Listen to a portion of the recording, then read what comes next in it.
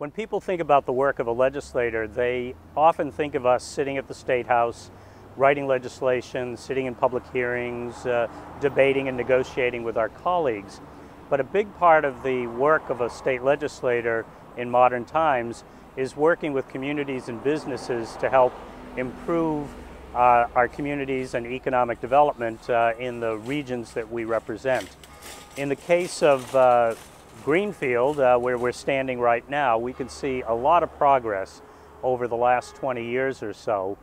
And right behind me is the new transportation center, the Regional Transportation Center, which is largely funded with federal dollars, but also some state dollars, and was a major project initiated to improve public transportation here in the region, but also to help with the revitalization and rejuvenation of downtown Greenfield.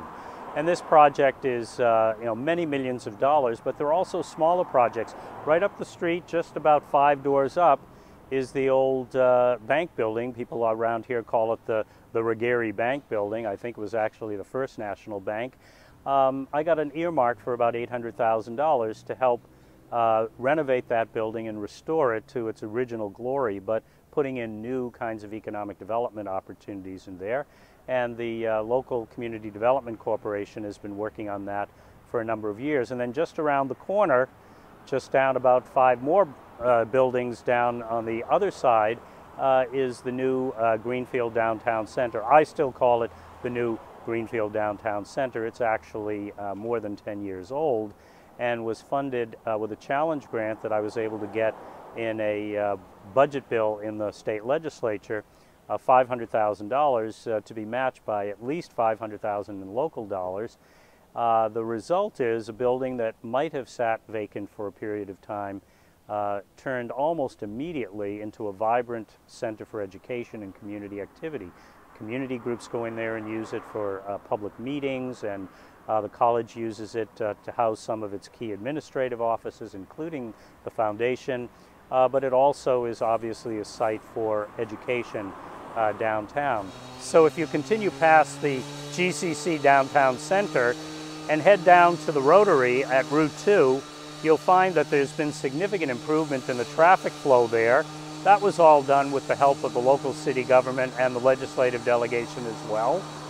And right off of that Rotary is the home of the Franklin County Visitors Center, a project that was funded by the Massachusetts legislature as a result of an earmark that I got into a budget, about a decade or so ago.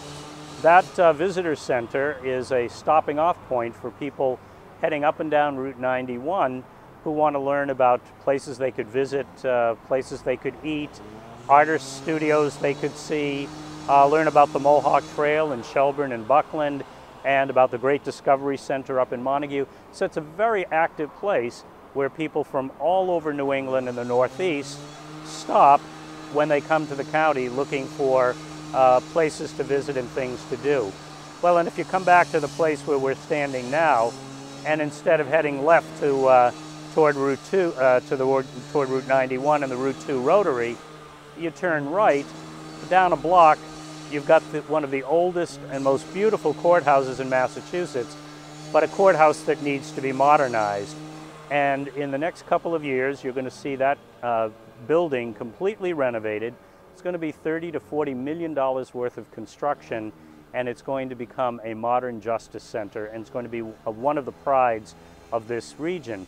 And having that courthouse in downtown Greenfield is very important because it creates lots of traffic of people coming in to do business at the courthouse, to the Registry of Deeds, to the Council of State Governments, the Council of Governments here in Franklin County, which is located in that building. And by the way, soon will be relocated to the Transportation Center, because the Transportation Center is not only going to be a transportation center, it's also going to be the home of our Council of Governments, and we'll have other ancillary services located there as well.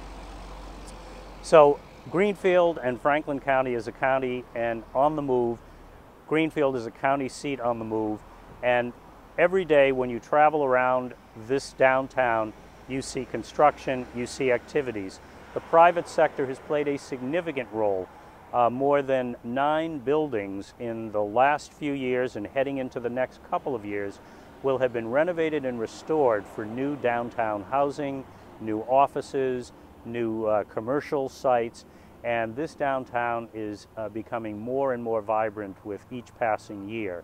And the state government and the state legislature, the local government, the town council, and the mayor all play a significant role with their staffs in identifying opportunities to work with the community, to work with the businesses, to help improve the quality of life here, creating jobs in the process and improving the quality of life in general.